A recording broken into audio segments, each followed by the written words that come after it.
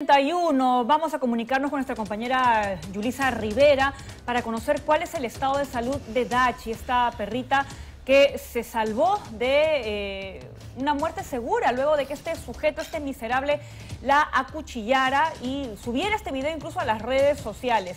Este sujeto en un primer momento fue detenido, no sabemos cuál es su situación procesal en este momento, pero nos interesa de primera mano, Yulisa, saber cómo se encuentra Dachi, esta perrita Pug, que finalmente ha sido trasladada a otro centro veterinario. Cuéntanos.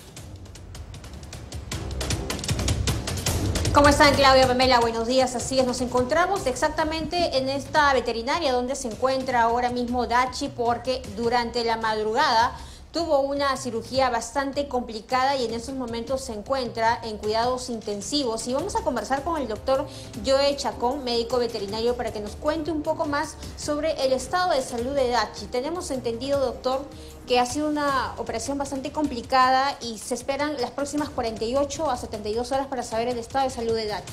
Sí, buenos días de todo, correcto. Dachi ha sido intervenida de emergencia por un cuadro de una hernia diafragmática a consecuencia del apuñalamiento, ¿no?, que ha tenido la mascota, ¿no? ¿Cómo se de todo esto? Al hacerse las pruebas respectivas cuando la trajeron acá al establecimiento, ¿no?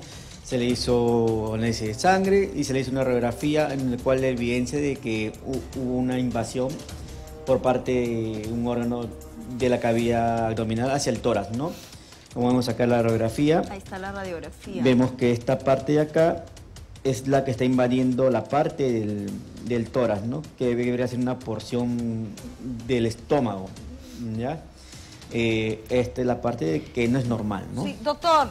Obviamente, ese fue el motivo por el cual se le intervino de emergencia. Doctor, en estudio están nuestras compañeras que quieren consultarle. Claro, doctor, buenos días. Para entenderlo, Sí. para entenderlo en sencillo, ¿no? ¿Qué implicaba eso que usted nos está mostrando? Que se haya invadido parte de esta capacidad de, me parece ha dicho, estomacal, ¿no? ¿Qué hubiera pasado si no se operaba, Dachi? Sí, mira, lo que pasa es que ahí el estómago parte del estómago está invadiendo el campo pulmonar, el cual evitaba que respirara bien, ¿no? Obviamente, el sistema digestivo tiene movimiento involuntario, ¿no? ¿Y qué hubiera pasado? Que quizás más parte del estómago, inclusive intestinos, hubieran llegado a penetrar completamente el tórax, el cual iba a causar el colapso total de los pulmones, ¿no? Y eso conlleva obviamente a la muerte de la mascota por insuficiencia respiratoria, ¿no? ¿Y qué se espera de Dachi en los próximos días o próximas semanas? ¿Cómo va a ser su recuperación? Y si va a necesitar de repente alguna suerte de fisioterapia. Ahorita nos centramos netamente del tema torácico, ¿ya? Porque obviamente una vez que se retiró el órgano que está invadiendo, tenemos ahí que hay una afección pulmonar, ¿no? Que obviamente hay una inflamación debido a la invasión, ¿no? Y hay que esperar que eso se recupere para que pueda ventilar al 100%, ¿no?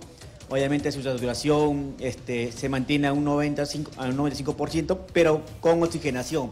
Obviamente hay que esperar que pasen las 48 o 72 horas para que pueda mantener esa saturación sin ayuda de oxígeno, ¿no? Bien, doctor. En el tema de su problema neurológico, hay que esperar que primero se estabilice en ese aspecto para ya realizar las pruebas repetitivas y ver el tema neurológico, ¿no? Muy bien, que ya doctor, obviamente así podrá es. A necesitar la espera, entonces, una resonancia magnética o la así prueba es. A la espera de buenas que noticias, requiera de que continúe la recuperación para esta perrita. Nosotros vamos a estar muy atentos y siguiendo, por supuesto, este caso como lo hemos hecho desde el día 1. Gracias, Julie, por la información, y nos toca ir a Huaraz a propósito